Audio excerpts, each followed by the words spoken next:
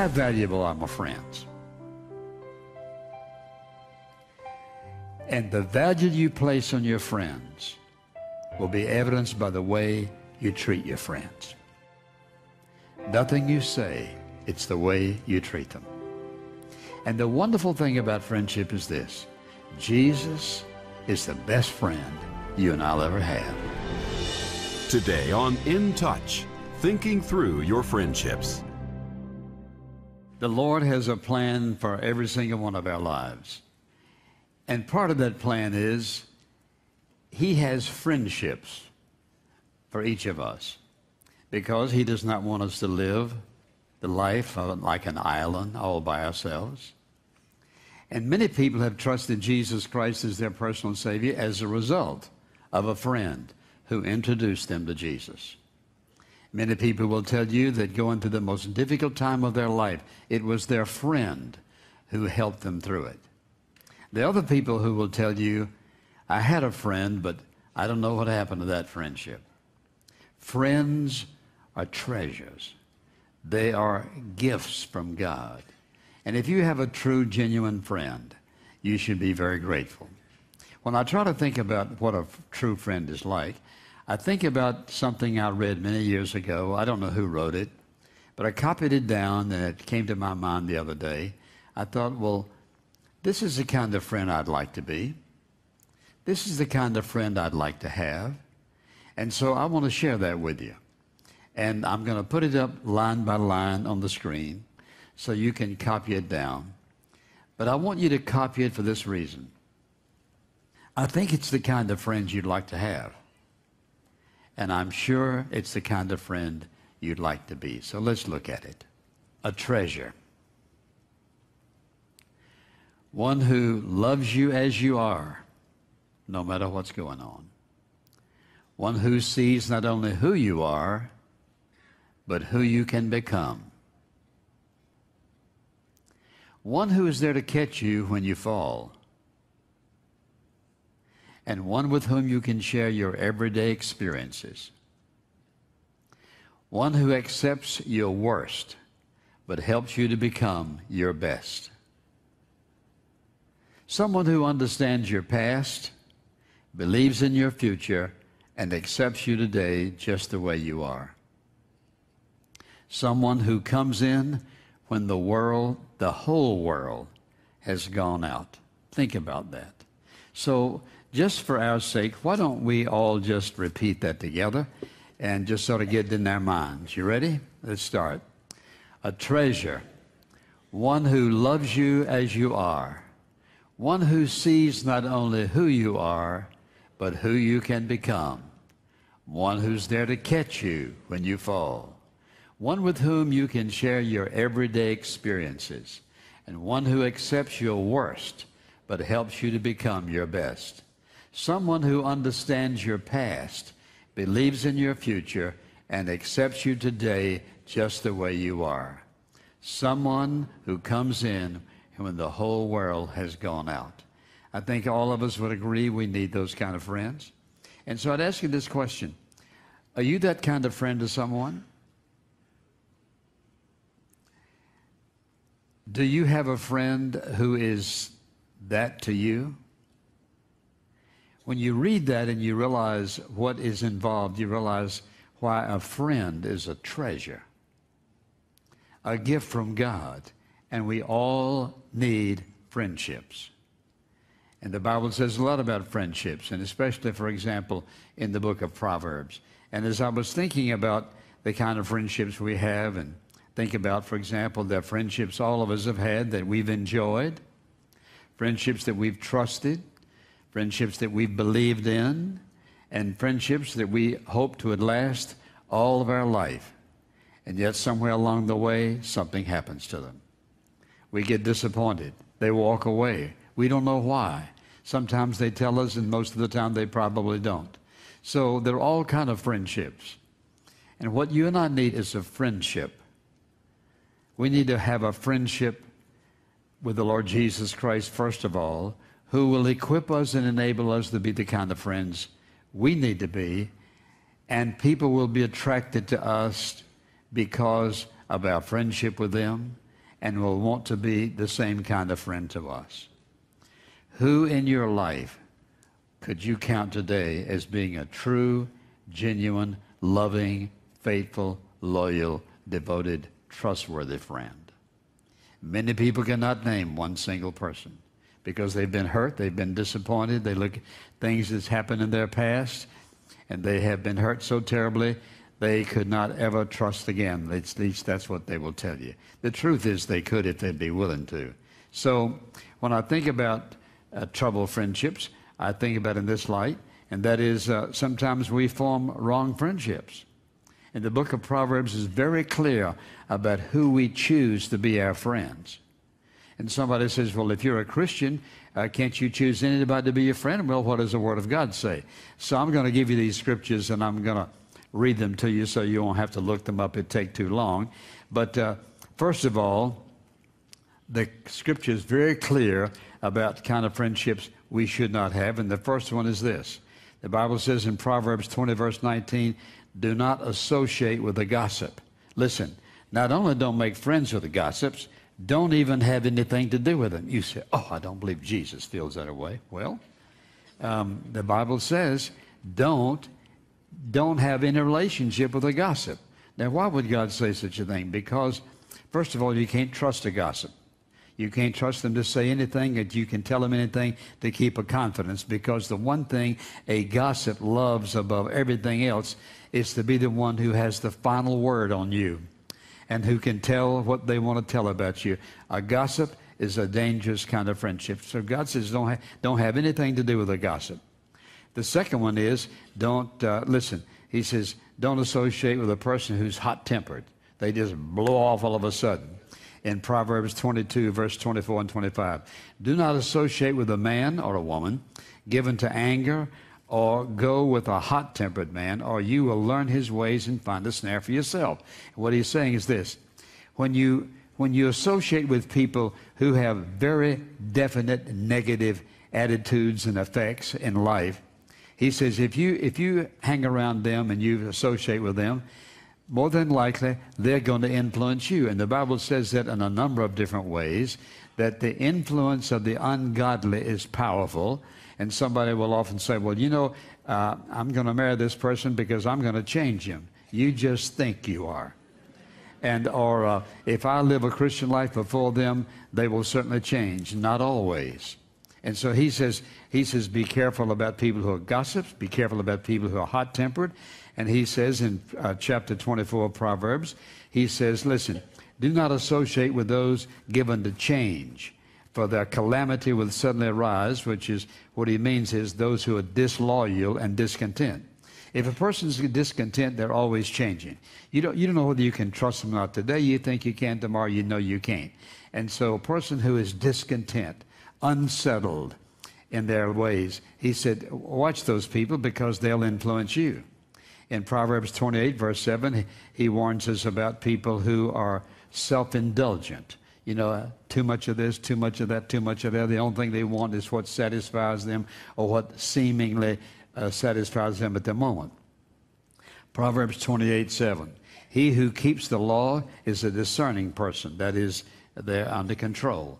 But he who is a companion of gluttons humiliates his father. That is, a person, it's all about them.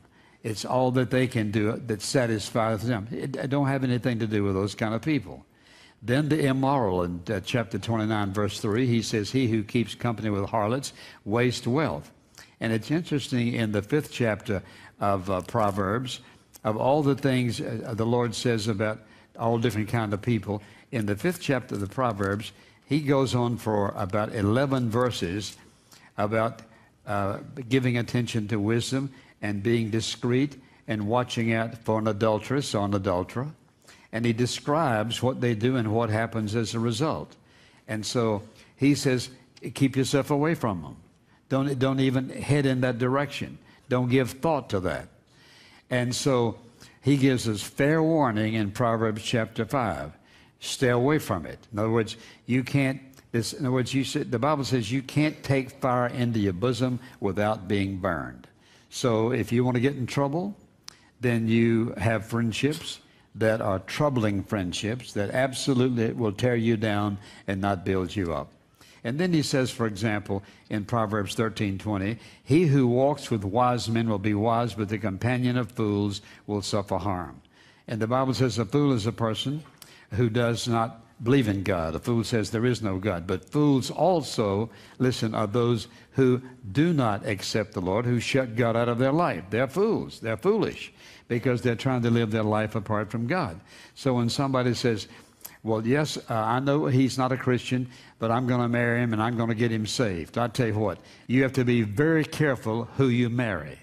And even if you marry a Christian, it doesn't mean it's going to last. And in this day and time, half the people who get married, it doesn't last, and looks like it's almost getting ready to increase. But the issue is this: we're talking about friendships. So don't even get into a friendship. And if somebody does not believe in God, you say, well, how am I going to win anybody to Jesus without being their friend? I'll tell you how. You can confront them with the gospel of Jesus Christ in a loving way. That doesn't mean, listen, you can have a relationship without a friendship. And some friendships are dangerous. And so you can witness to somebody and be loving and kind without developing a friend. That person becomes a friend.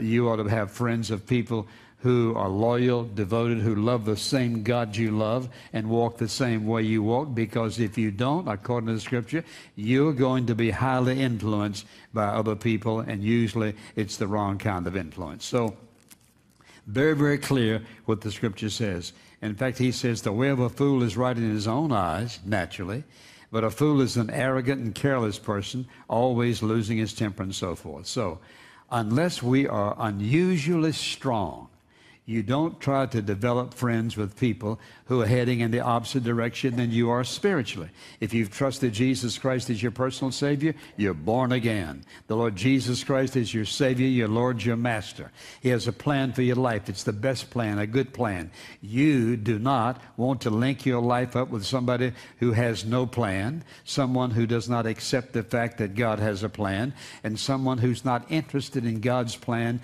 for his own life or her own life or your life. And so would you say, well, are you telling me don't marry somebody who's not a Christian? That's what I'd say. I'd say it absolutely. And so I know that many people would say, well, that's not Scripture. Read the Word of God.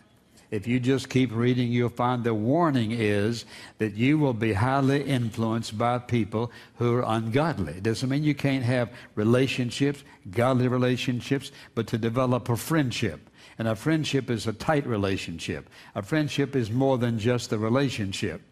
And so the Scripture warns us about it because of the absolutely evident impact of that which oftentimes tears a person down. How many people have started out and then got into relationships? How many parents have said to their children, I don't feel good about that person. I don't feel good. And listen, if you're a young person, I'll just put it this way. Most of the time, probably about 98% of the time, if a parent who loves you says to you, I don't feel good about this particular person, you better listen, because I've lived long enough. I've lived long enough to have watched over and over and over and over again when parents have warned their children. They say, but you don't really know him, you don't really know her. And maybe months later or a few years later, they say, I wish I had listened to you. When somebody says, I wish I had, or when somebody says, if I had, they're confessing a disappointment in life. You don't want that in your life, you don't want that in your children's life, and you certainly don't want that in your husband or wife's life. And when a husband says to his wife, you know, I don't have a good feeling about you being with her. I don't have a good feeling about you going out with her. You would listen to your husband. If she says, I don't like the idea of you running around with him. I don't have a good feeling about that, because God has said something to her about what he sees in that person. And listen, many good people with great intention have wrecked and ruined their life by being influenced in a negative fashion. They didn't intend to be. They wanted to do the best. They were going to be something good in that person's life. They're a good influence, and the opposite happened. We have to be careful about our friendships. And to be careless can be oftentimes disastrous. And I would ask you a question. Are you here this morning? Are you sitting there, maybe by yourself in your apartment? The only reason you've listened to this part is when I said something about not having friends, because you don't. If you don't have a friend, you are very lonely. And no amount of alcohol, no amount of money, no amount of prestige and popularity can fill the place of Jesus in your life, who will be with you no matter what. Friendships are very valuable to us. We have to take care of them. And so we make decisions in life, and what happens as a result? We ruin a good friendship. And so it has to be nurtured, and it's we can make unwise relationships, friendships, or wise ones. So let's think about how you make friendships. Where you say, well, you know, you just meet somebody and decide they'd be a good friend. That's not the way you have friendships. Watch this carefully. You have to build friendships. Relationships can come and go. Friendships you have to build. You say, well, how do you build the friendships? I'm going to give you a list. Every single word in this list is very important. If you want to have real, genuine friendships that really make a difference in your life, first of all, you have to spend time with them. In other words, you can't have friendships that you don't have time with that person. Spend time with them. Secondly, talk to them. That's the second most important. You have to talk to them. How do you develop friendships? You learn who the other person is. How do you learn who the other person is? When they tell you about their life, they tell you, first of all, what they want you to know. The more friendships you develop, they tell you things about their life that they probably thought they wouldn't tell anybody. They become very, very honest. And so talking to each other is what builds friendships. And I talk to some of my friends, and I have some wonderful, wonderful, wonderful, godly friends. I talk to some of them every single day. Friendships you have to give time to. You want to give time to. Why? They make you laugh. They bring you happiness. They encourage you. That is, if you're going to be a friend, you got to be willing to talk and to listen to the other person. And likewise, as you've got to be willing to cry and willing to laugh. All of us go through situations and circumstances that are heartbreaking. And if you're the kind of person, now watch this, you have to watch this one. If you're the kind of person who lives like this, you will never have any friends, because you're trying to cover up something in your life that you need to share. In other words, when your heart's broken, you need to tell it. You need to share it with someone who's a real friend. You get disappointed either by your friends or at work or your children or something, and we laugh together and we cry together. That's what real, genuine friendships are all about. Somebody says, well, now, men don't cry. Well, you'll die early. For the simple reason, because crying is one way we release tension and stress in our life. And listen, the Bible says Jesus did what? He wept. He cried. All of us that are natural, we're going to cry at some things. True, genuine friendships, you're willing to cry. You're willing to share your heart no matter what. Then, of course, there are those things that you accomplish in life, and maybe you get a raise, or you get a promotion, or you get some recognition and so forth. You share that with your friends, and what happens? If they're true friends, they're just as excited about what you get as if they got it. That's true, genuine friendships, that willing to compliment you whatever's going on in life. And then, of course, there are trials. All of us are going to have trials in life. We're going to go through things that are very difficult. If you're a real friend, you'll be there when the trials come. If you're a true friend, you're going to share what you're going through in life. And if you try to be the kind of friend who has no troubles, no heartaches, no burdens, no this, you got everything and everything is just fine, that's not friendship. That is a dishonest cover-up. That's what that is. We all have trials we go through in life, some more intense than others. But what do we do to keep them to ourselves? No, we tell God about them first, and then if we have a friend, we share that. Not to burden somebody else. And you see, listen, if I'm your friend and you're my friend and you come unload on me, I don't consider that a burden. I'm grateful to God that you felt free to tell me what was going on in your life. And what happens is this. The more genuine that friendship is, the more intimate you're going to be willing to share. Things that in your life that maybe you wouldn't share with anybody, and it may be that it's the only person you would tell. But that's part of friendships. And then, of course, thankfulness. Think about this. When's the last time you said to your friend, thanks? When's the last time you sent a text, since it's a text age? When's the last time you sent them a text and just said, I was just thinking about you this morning. I want to thank you for being my friend. Now you say, well, that's not very long. You know how I send texts and I don't like to send them? I will send them, and if I just say, I just want you to know that I love you, you know what I do? And to emphasize that, I put about 5, 6, 7, or 10 exclamation points behind it. Because what I'm saying is, I really and truly love you, I do. So I don't know how to say that in a text message any other way.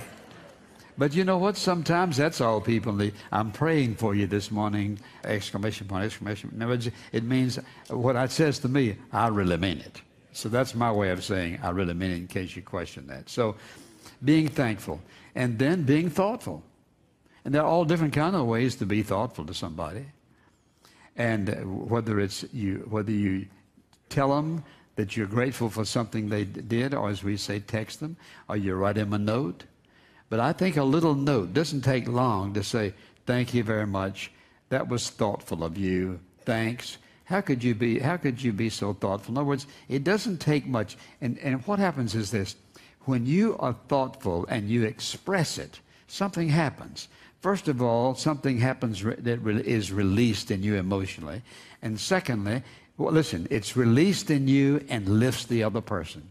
It's like a smile. For example, let's say that you're sort of down in the dumps and somebody comes to see you about whatever it might be. Next thing you know, they've been smiling, and here you're smiling, and they've lifted you up. That's what friends should do. They should lift each other, whatever it takes, and oftentimes it takes very, very little. Just being thoughtful. Or it may be that you're thoughtful by giving them something that you know they want. And we live in a selfish age. It doesn't take much to express thoughtfulness. Just a little something here and there. And we're expressing appreciation and love and our kindness toward the other person. Then, of course, there's tolerance.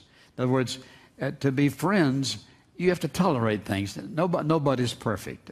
We all have our failures about things. Or maybe we say something that disappoints the other person, or maybe say something that hurts somebody's feelings. Sometimes you can hurt somebody else's feelings when you didn't mean that at all. And when the person realizes you didn't really mean that, they tolerate that and move on and don't hold it against you. You can't listen, you can't live with your antennas out. Who's going to say something wrong about me today? No, you can't live that way. You've got to listen. You've got to live thanking God that He loves you. He tolerates us every single day, forgives us for our mistakes. And then, of course, watch this now, touching. Touching is very important in friendships. Now, for example, I have some men friends whom I love dearly. I don't shake hands with them. It's not because I'm afraid of getting contaminated. It's because a handshake's not enough. And you know whose hand you should shake and whom you should hug. For example, your family and maybe somebody else, your friends. But even your friends, you have to be careful about how you touch somebody else. And so real friends are sacred in their touch. I would put it that way. Then you got to be transparent. You got to be open. And think about living this way. Think about living in a fashion, I don't want anybody to see on the inside of what I'm really like. And you see, what you may be feeling may be totally erroneous. That's not who you are. That's who you think you are. And so you think if he or she sees this, they won't like me anymore. You know what? They've already seen it. And you're trying to cover it up. You just have to be transparent and open who you are. And not try to be something that you're not, because we're not perfect. And I remember when I was coming along in high school, we had especially one girl in our class, came from a very rich family and this, that, and the other and so forth. And she was always looking down her nose at everybody. I will never forget this. I don't know why I'm telling you this. One of my dear friends, friends,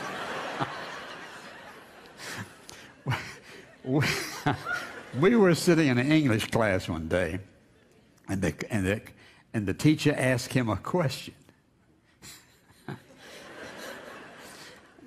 He said, Look, I don't know, but she knows everything, so just ask her.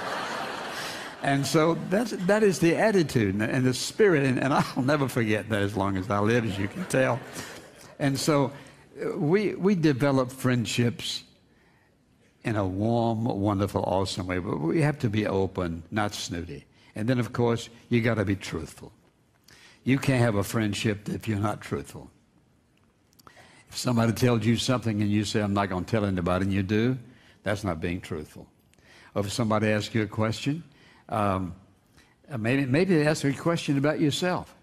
Maybe you don't want to answer it. You could say, well, you know, I have to think about that. Oh, this is a time, or whatever it might be. But just be truthful. Being honest always works. And the people who are not truthful, you don't have those kind of friendships. Because when you add all those things up, they add up to love. If you love somebody, all these things are going to be found in your life. And so there are oftentimes, as we said in the very beginning, friendships that start out people you trust, people you love, people that you hope will be your friend for a long time, and something happens to that friendship. All of us have lost friends. And I've lost friends that I never thought I would lose. And so how do you destroy a friendship? I mean, sometimes the people die, or they just move away and whatever. But how do you destroy a friendship? What do you do, the things you do that really cause a friendship to fall apart? Well, the first thing is simply this. You just be selfish. It's all about me, myself, and I, my three favorite friends. And it's what I get, what I want, when I have it, when I can get it. You want to destroy a friendship, just be selfish, always on the receiving end.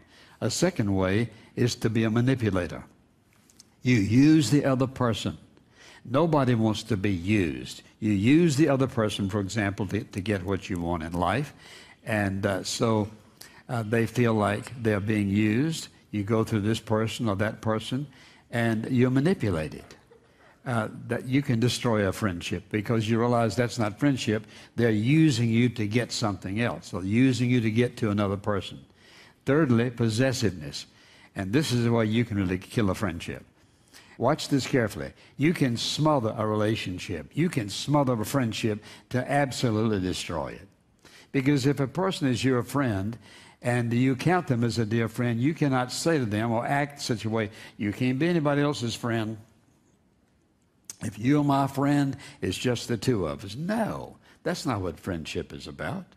And friendship is about sharing ourselves, not necessarily with just one person, but whoever God leads you and whoever He works in your life. And so possessiveness doesn't work, and neither does jealousy. Possessiveness is not right. Jealousy is a sin. And jealousy will destroy any relationship. If you're married to a man or woman who's jealous, you're miserable. You're miserable if you're married to somebody who's jealous, because this is where you have to walk. Just like that. Because you never know when you're going to be misunderstood. You may say, well, you're looking wonderful today. Why did you tell her that? Or in other words, a person who is jealous is never happy about anything. It's like this. They have antennas out looking for reasons not to trust or to believe in. That'll destroy a relationship. If you have a true friend, you want them to be. Listen, if they're that kind of friend to you, you treasure that friendship. You want somebody else to have the same kind of friendship because you love somebody. If you really love them, you're not going to be jealous of them. Somebody says, well, I'm jealous, but I love them. No, no, no, no. If you love them, you're not jealous of them. Jealousy says, I must be in control of you at all times. I watch what you watch. I look at what you look. In other words, that's not friendship. That's jealousy, and that is a sin. And then, of course, if somebody is always criticizing. In other words, if you live with a critic, you can't be happy. Because a critic is going to find some reason at some point, probably daily or thereabouts, something you didn't do right, you could have done better. And if you live with somebody that no matter what you do is not quite good enough. It got close, but it wasn't good enough. You bought him or her a gift, for example, And well, where did you buy it? Well, because you didn't buy it at a very expensive place. Well, that doesn't say much about your love. Well, I mean, wait a minute. In other words, friendship isn't based on how much the gift cost. Friendship's based on the fact that you thought about me. And so people who are critics, they're going to find some way. Then, of course, there are those people who are explosive. You don't want an explosive friend. Here's the reason why. You never know when they're going off. You never know when they're going off, because something just ticked them the wrong way, and they have this explosion. And then what happens? Oftentimes you end up picking up the pieces, and sometimes you can't pick up the pieces. This is why you want to have friends with people who love the Lord, who know how to love you, who know how to give of themselves to you, who are trustworthy, who believe in you. And then, of course, there are people who are very covetous. In other words, and think about this. Jealous is the attitude that makes me grasp what I have. That is, I'm jealous. But covetousness, listen, covetousness drives me to do what? To get what somebody else has. So if I'm going to have a real friendship, it's a give and take. In other words, I want to give to you, you give to me, we share each other. It's not, in other words, it's not about me. Genuine friendships is not about me, it's about you and about your future and about your life and what brings happiness and peace and joy into your life. And then, of course, disloyalty. Disloyalty destroys a friendship immediately. I told you something in confidence, and you promised me you would not tell anybody else because it was an area of my life that I was working on, or I told you this happened in my family, or whatever it might be. Disloyalty is like driving a stake between two people. Can't be trusted. It'll destroy a friendship. And likewise, just being dishonest, just not telling the truth. In other words, if you did something wrong, just say, you know what? I missed it. I'm sorry. I forgot it. And if I ask you today, how many of you have forgotten your wife or your husband's birthday? Please don't raise your hand. And yet somebody, and then the other person gets all upset and they just will say, you know what? I forgot it. You don't say, well, I was this. No, in other words, if you tried to explain some things away, you're just wasting your time. Just say, you know what, I'm sorry, I apologize, I don't know what happened, I forgot it, but it's my fault, and I will certainly try to make it up to you. Then, of course, if you want to destroy a friendship, just get too busy. Well, you know, I haven't called you in 2 weeks for this reason. I haven't talked to you in about a month. In other words, everybody's busy. It takes time, as we said in the very beginning, to be a real, true, genuine friend. Now, the question is, how do we rescue these troubled friendships? And I'll just make this very short. How do we rescue them? First of all, you've got to decide that a friendship is worth rescuing. You've got to decide you really want that person to be your friend. You have to decide, I'm willing to do whatever's necessary to make things right. If I've done something to offend them in some way, neglected them in some way, I'm willing to take the steps necessary. And so the first thing I have to do is admit that, hey, I was wrong here. Please forgive me. That was not what a loyal, devoted friend would do. And I'm asking you to forgive me, and I promise you, to the best of my ability, it'll never happen again. And then live it out, what you promised, that you'll be loyal, devoted to that person, honest and truthful. Then, of course, one thing you don't do is begin to defend yourself. If you're going to make a friendship right, don't defend anything you did. Just say, I was dead wrong, I'm very sorry, and I'm asking for forgiveness. Specifically, I'm wrong, I was wrong, and I'm asking for forgiveness. And then what you might do is ask them, listen, would you tell me what can I do to heal this relationship? Tell me what I need to do to make this relationship right. Tell me what I need to do to rebuild our fellowship and our friendship, because I love you as my friend. I made a mistake. I'm sorry. And if you'll tell me what I can do to make this better, I will do it. And what you're doing is you're opening the door for them to say whatever they need to say. And they may say to you, well, you can do something real simple. If I tell you something in confidence, don't ever tell anybody else if you want this friendship to work. It may be something that simple, or it may be something more difficult than that. But we have to give them an opportunity to say what needs to be said if I want to mend that relationship. And if I don't want to mend it, I'll say, well, you know, everybody makes mistakes, and if you think my mistake was so much, then forget the friendship. No, that's not friendship. But you care about the friendship. Friendships are precious. And if you'll think about it, your whole life, and you know how long I've lived, I could count on true, genuine friends that I've had. Thank God it would take both hands and feet, all toes. I've had some wonderful friends, and I've outlived a lot of them. And but I can say this: the best friends that I've ever had in my life, I have today. And so I would say that to all you folks out there who are at my age and above that, or below that, or whatever it might be. Don't think because you are whatever age you are that, you know, nobody wants to be your friend. Sure, listen. Most all of my friends are half my age. You saying they're running around with you? Yep. And you know what? They love it. Because they're wise enough to listen and learn something. And I love them. You know, the age has nothing to do with it. It has to do with what you have to offer. What kind of friend do you want to be? And I would have been happy at the age of 40 to have somebody who is my dear friend at the age of 80.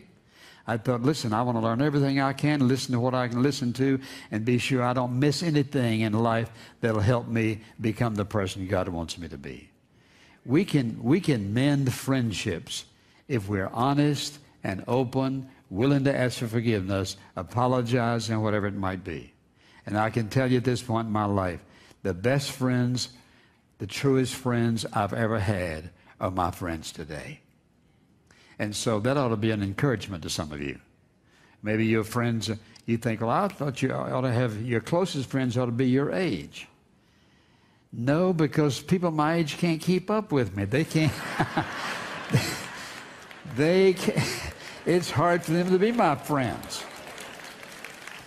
So I have to choose those who can go when I want to go and go where I want to go and do the things I love doing. But you may want to choose friends who are totally different. I understand that. So what you have to ask is this: how valuable are my friends? And the value you place on your friends will be evidenced by the way you treat your friends. Nothing you say, it's the way you treat them. And the wonderful thing about friendship is this: Jesus is the best friend you and I'll ever have. And my friend, no matter who your friends are and what you have in life and where you've been, where you're going, your popularity and prestige and prominence and all the rest, none of that weighs as much as a good friend. And you start with Jesus, who's always there. And if you'll notice that paragraph we gave at the beginning of the message, he fits every bit of that. He's a true friend. And listen, when we say he's there when all the world walks out, I think that's the ultimate test of a friend today. When everybody else walks away from you, who's standing there with you to say, you can count on me no matter what?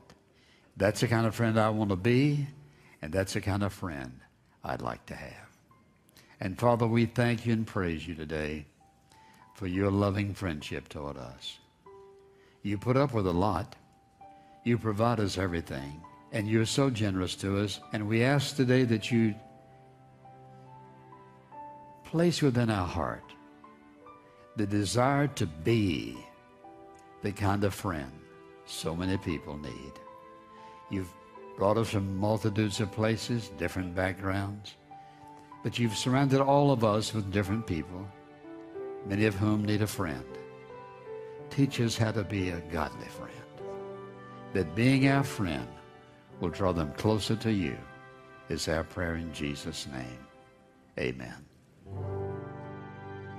The blessings of godly relationships can be yours through faith in Jesus. the best friend you'll ever have. At intouch.org, learn more about trusting God and how to discern His will for your life. There you can see today's message, Thinking Through Your Friendships, and find a library of free and inspiring messages from Dr. Stanley, sermon notes, and resources to help you learn how to be a godly influence to people in your life.